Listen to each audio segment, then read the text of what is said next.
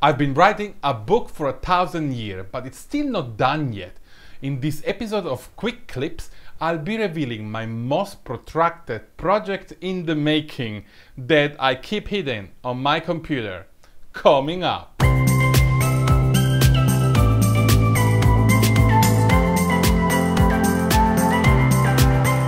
Kia ora and welcome to Quick Clips. I'm Enny Benzonelli.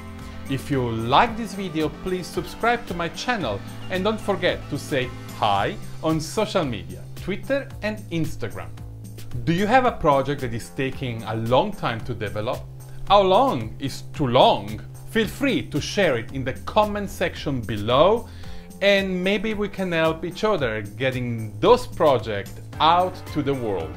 9 years ago, I came to New Zealand to start a new career and went to film school for a year, majoring in screenplay writing and drama directing.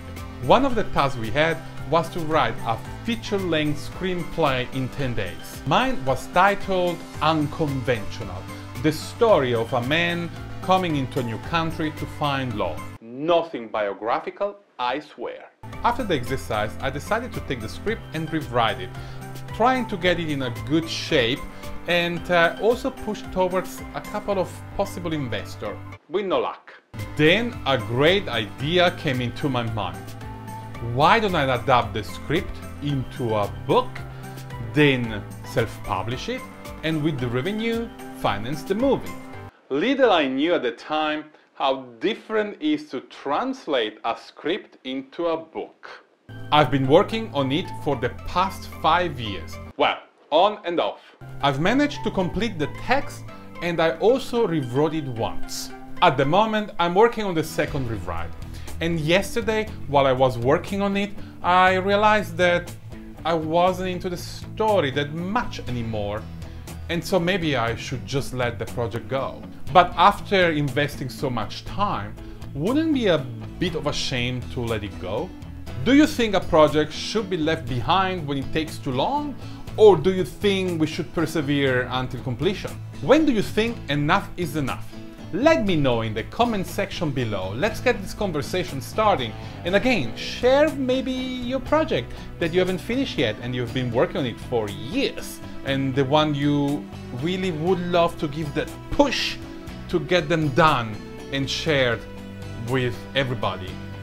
Don't forget to subscribe to my channel and come and say hi on social media, Twitter and Instagram. Until next time, ciao!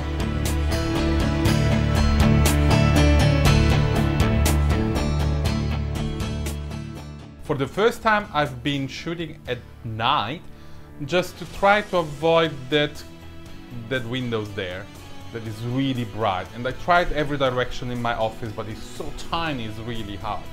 I tried as well to have some depth of field and have the blurry background, but the problem is my lens is too short and my room is too small. I should be so far away from that wall, but I can't. I'm already on the doorstep. Well, I have my little camera that I will review soon, so stay tuned. I will review this little puppy. And I'm gonna show you how this office looks like, how tiny it is. Well, you may already see it a little bit.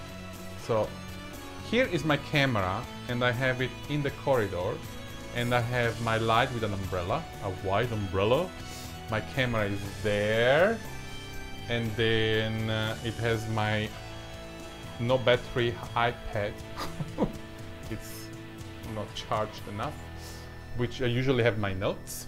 Then here you can see my big computer and my fairy lights, which I put on to try and see if I can get something nice in the background.